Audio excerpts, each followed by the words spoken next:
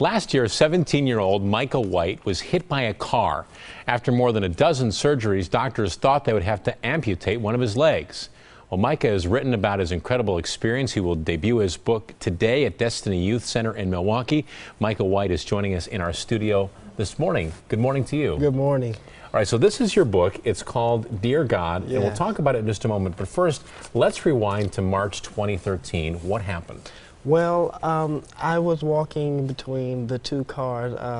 I was going to the back driver's seat, and as I was going over there, the car behind me was parking, and when it was parking, it slid over a sheet of ice, which crushed me in between the two cars. And so you were immediately taken to the hospital. Right. You spent the better part of 2 months in the hospital, right? Yes. And what do you attribute your healing to? I attribute all of it to God. All of the credit goes to God, man. It's impossible that it could have been any other way, you know. And this book that you've written, Dear God, is a series of letters that you wrote to God during this process? Yeah, well, actually, I didn't write them while I was in the hospital, but I took myself back to those nights when I was in the hospital, when the nights that I just had to cry, the nights that, you know, I just smiled just to keep from showing my pain. And I went back and I wrote all of these letters. I said, what would I say to God if I could say anything? And so tell me what it was like in the hospital. When did you start to realize that you would be able to actually keep your leg?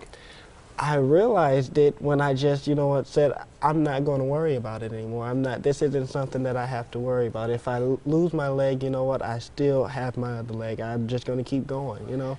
It's not going to stop me here. And I see now, it's your right leg, correct? And, yes. And you have a brace on it. So what is the prognosis? What's the future? Well, the doctors said, well, actually the bone that I had wasn't supposed to grow at all, you know. So, but last time I went to the doctor, the bone is almost completely healed.